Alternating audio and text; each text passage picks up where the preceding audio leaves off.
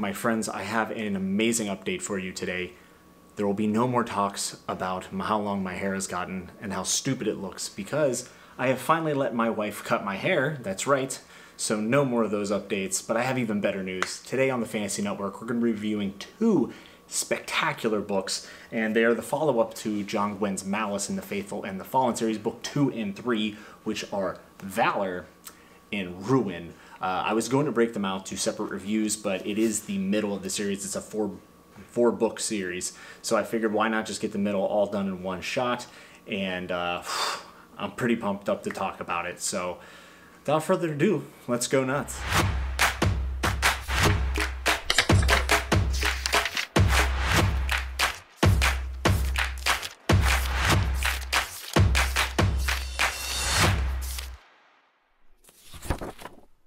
So I want to start off by saying if you haven't checked out my Malice review, which is book 1 in the Faithful and the Fallen series by John Gwynne, please go ahead and check it out. I'll throw a card up here. And if you want to continue to follow me along my journey in the Banished Lands, because I will be reading the follow-up trilogy to this main series that's 4 books long, please go ahead and hit subscribe. And if you enjoy the video, hit like. I don't like to harp on that stuff too much, but it does help me and motivate me to continue to make these videos. With that said, it's time to get into Valor and Ruin, books 2 and 3. And I want to talk a little bit about why I decided to combine these two book reviews. I feel like it makes sense to take the middle of the series, which this is perfect, just 2 and 3 out of 4, and kind of give you an overall arcing idea of what's going on in the story without spoiling it, and also the things that I really enjoyed, because in a lot of series, the middle is where we slump. We get the sequel slump. Happens all the time. I felt that way in the Mistborn series that I read. I felt like book 2 was a little weaker with a strong finish. That is not at all the case here. Ruin and Valor, or Valour and Ruin in that proper order, are two tales of the same story, of the overarching plot that we have, but they are so different in what they deliver to us as the reader. So starting with Valor, I felt like this follow-up to Malice and being book 2, it had a lot to live up to, because if you go back to Malice, you'll see that I loved pretty much every single thing about that book. And Valor took all of that and then expanded on it and made it just even more, gripping. Within the first 40 to 50 pages of the book, I literally looked around and audibly gasped at 2 moments within 50 pages. So that pace that we've talked about with John Gwynne, just being a rapid-fire hitter, it continues that. The one critique I thought people might be able to have when it came to Malice was the fact that the setup to the story could have been considered slow, even though there were a lot of things happening and the chapters moved along rather quickly. Valor does not suffer from that at all, so if you were a little bit timid after book 1 and you felt like there was a lot of setup, this is where John really starts to tell the story that he wanted to tell. We have established places within the Banished Lands, and we've established a lot of people, and then we start to get some new POVs in Valor, and from there, the pedal is to the metal. It's through the floor. I think the combat scenes were excellent in Malice, and I think they actually even got better through Valor, and I thought some of the characters that we were introduced to got really fleshed out throughout not just the battles, but moving all over in the map and in the world. And as I mentioned, there's new POVs, and I thought the new POVs were gladly welcomed. That's something that he continued in Ruin as well, but specifically in Valor, we had a lot of fallout from book 1, and we got to see what happened after these jaw-dropping sequences from a whole new perspective and a new set of eyes, and I gladly welcomed it. I absolutely adored it. And with being spoiler-free, there's not too much I can say about the plot other than the fact that it is moving and the stakes are even feeling higher and higher, which they were already ridiculously high in book 1. Gwynne maintained that level of epicness in book 2, and then again made it even more intriguing through different characters, new settings, and just different set of circumstances. I thought Gwynne had an opportunity within this second book to really expand on some of those private conversations that someone would have with themselves when they're going through some of these trials and tribulations, and he was able to capture that, and I thought we got a little more fleshed out as far as what our characters' motivations are and what really is driving the story forward. And the one thing, I wanted to talk about this in the Malice review, and I decided to save it. I decided to save it for further reviews because I wanted to see what happened.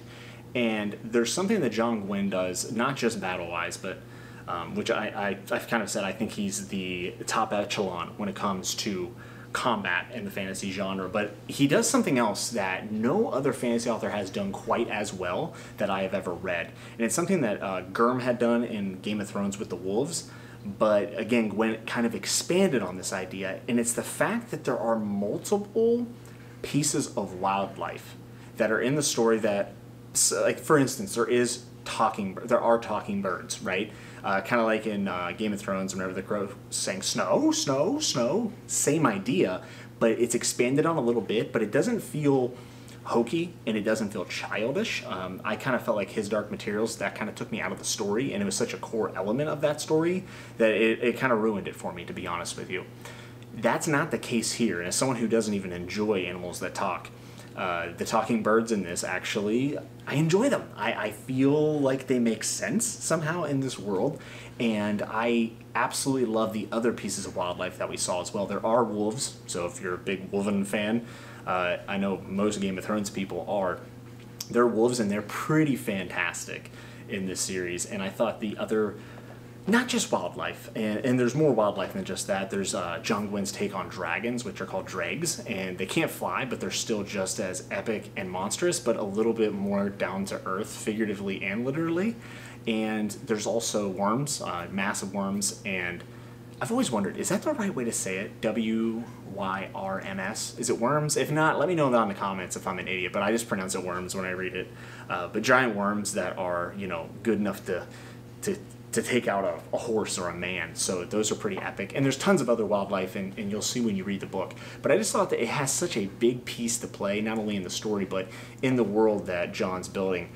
And that really set the tone for book 2. This world in the Vanished Lands feels like it's breathing. It feels alive, and it's partly because of how well the wildlife is depicted here in the story. And it's something that is going to kind of spoil me, and I think the next stories I move on to that have wildlife, I think the bar set extremely high for them, and Gwynne mastered it. Along with multiple variations of wildlife that come into play, there's also a lot of ancestry in here, and I didn't really talk about it in the Malice review again because I wanted to see where it went, but like we have giants, but not just giants. We're talking about giants with a rich heritage. You could write probably a standalone series just on the giants' lineage and how these different tribes have broken up and how they kind of hate one another, but all together they hate this other group of people more. And it's just really fascinating to see, again, in that world building, this forgotten land before these humans came and these exiles came. And then you also have angels and demons. I mean, it doesn't get any more epic than that. And again, it's not in an overbearing, like, preachy way, but in a, this is how this world was shaped, and this is the reality that we're telling the story in.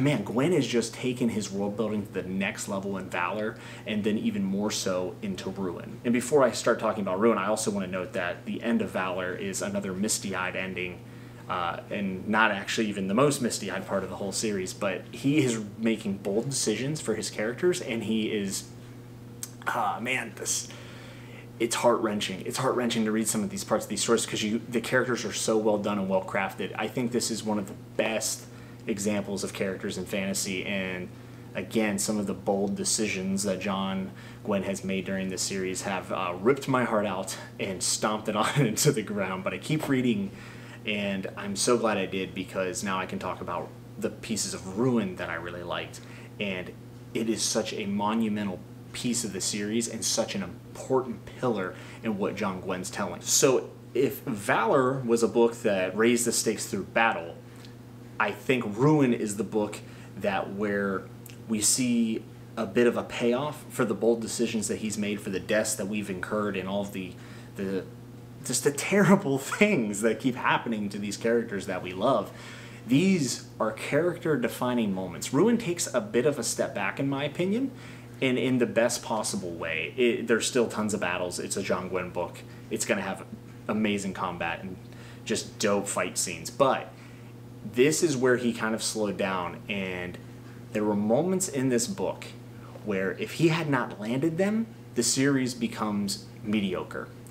Because when you take the stakes and you put them that high and you make these bold decisions, if you don't pay it off, if you put the heat on the good guy the whole time, and then when it's time for that good guy to have that moment to where he says, this is who I am and this is what I must do, if you can't convince the reader that that is believable, if they can't feel that in their chest when they're reading, you missed out. You've missed out. You could have an amazing setup, but if the payoff isn't there, I just don't feel like you can be considered great. I don't think the series could be considered great. Ruin did that, and it was at a sacrifice of slowing down a little bit, but again, it was kind of welcome. You get to catch your breath, and you got these just... I don't even want to say epic, because it's not epic. It's more than that. I felt like in this book, we had 2 moments that stood out, that were character defining, that were arc defining for these characters, and I felt it in my chest. Like, I felt it, you know. I got up off the couch and just had to take a breath, take a walk, reread the chapter. Let me tell you, that doesn't always happen. There's times where I'll go through a series and I'll love it.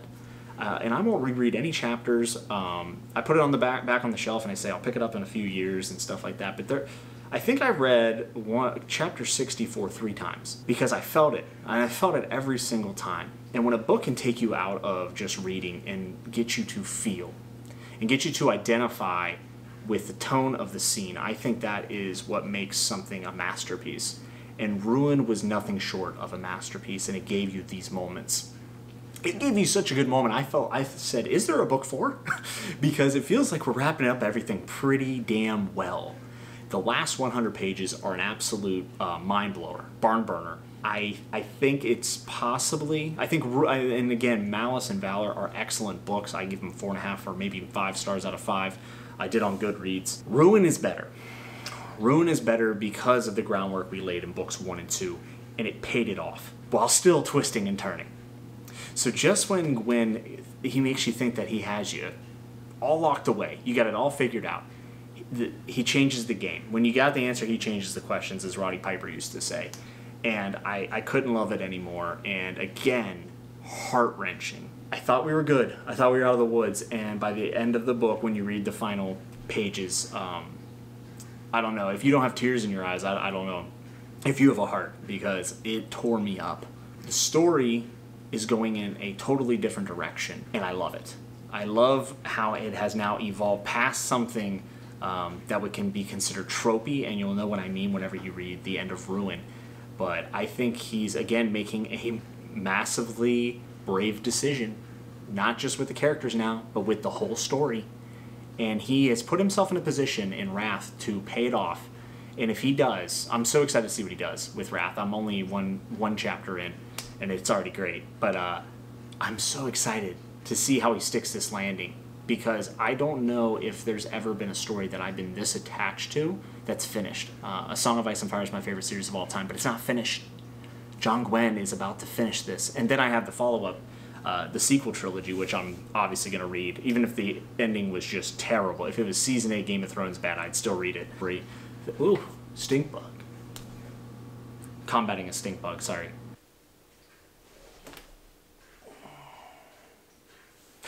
But I think we're hitting the points in the story that John Gwynne stayed up at night writing out, maybe when he was planning out the story. We got the moments that he wanted to give us and wanted to tell, and it came across the pages beautifully. Ruin was a 6 out of 5 in my opinion, and a must-read. If you don't read anything else this year, I think you should owe it to yourself to read Malice, Valor, and Ruin, and I have very, very high hopes for Wrath, which I hope to get read by my next review. And just going to the last book, I kind of want to record this. This series is very special to me. In the world right now, it's a little bit of a weird time, and I think having an escape is really important, and these books have given it to me. I don't know. I'm just really excited to see where it goes. I'm almost a little scared for it to be over, even though we do have other books in the universe. I would love to talk more. I could literally probably do an hour for a video like this, because there's just so many things that flip and flop. And if you felt like Mouse is a little too on the nose for you, if you felt like you saw a lot of the things coming, I will tell you right now that the deceit and just the twist, sometimes it's okay to see things coming, because then whenever something happens that you don't, it means more. And I think that's a piece of storytelling that John Gwynne has nailed. He's absolutely nailed, because there are some turns and twists here that just you don't see coming. And if you're into that kind of thing, I think you absolutely have to read this series. The tagline on the front of the novel say, even the brave will fall. Couldn't be a truer statement. But let me know, are you guys reading it? Is this something you're going to pick up? I couldn't recommend it anymore, so if you've enjoyed my videos thus far and you're looking for a recommendation, or you're a big fan of Song of Ice and Fire, I think you would love this series. So again, I highly recommend it. This obviously is getting the Golden Acorn Award. It's going to be in the top books at the end of the year. But thank you so much for taking time to listen to me just go off about this series and love it. Get out there, go read it, go buy it. And again, I just really appreciate taking your time to check out the channel. If you enjoyed it, hit subscribe, smash like. It helps me out, and I would just love to get a community going and maybe even start a read-along or a book club podcast for the Faithful and the Fallen, because we have 7 books in that universe, and I think there's a lot to dive into there. I would love to see if maybe John would like to come on the channel. I would love to get an interview with him and ask him. I have about a million things I want to ask him. I definitely need to finish Wrath first, though. I hope you all are well, and until next time, keep reading, my friends.